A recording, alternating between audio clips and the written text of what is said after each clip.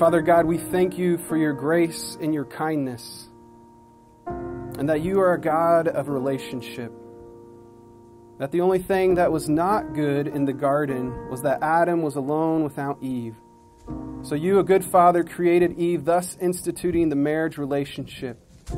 And we are here today before you, uniting Matthew and Chelsea in this covenant of marriage. We thank you with them for the good gift that they are to each other, and pray that their marriage would transform them to become more like you, Jesus. That it would extend their opportunities to be your witness in the world, and that it would exceed all of their expectations. For your glory. Amen.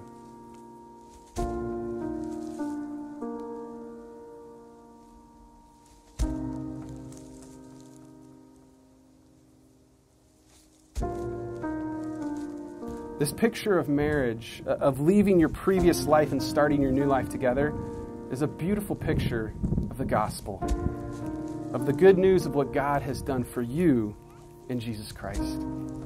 See, today, friends, Matthew and Chelsea are making the second biggest identity change of their lives. But they've already each made the first, and by far most important. They've put their faith in Jesus. But today you make the second, of husband and wife. So the seed that I gave you represents your new identity in marriage. So what does the seed need to grow? Well, it needs soil. You got to take that seed out of the silo of your singlehood and you put it in the soil of your married life. So your seed is placed in the soil, that new environment that brings new roles and responsibilities. The second thing your seed needs to grow is nutrients. You need to water and fertilize your seed so it can grow. And just like your seed needs to be nourished, so too your marriage needs to be nourished. Just like you invest in your seed, you need to invest in your marriage. So you have your seed, you have soil and nutrients, and then you need the sun. The seed needs the warmth from the sun to grow, and the plant needs the sun to keep it growing. The S-U-N. But what you need for your marriage is the S-O-N, Jesus Christ at the center.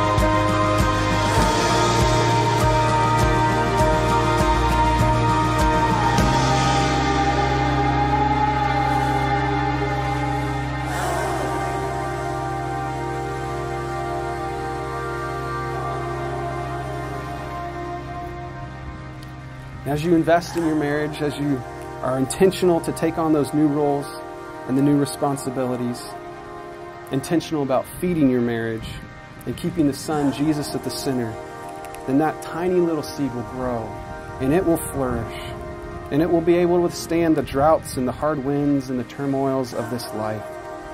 And it will get bigger and more wonderful as time goes on.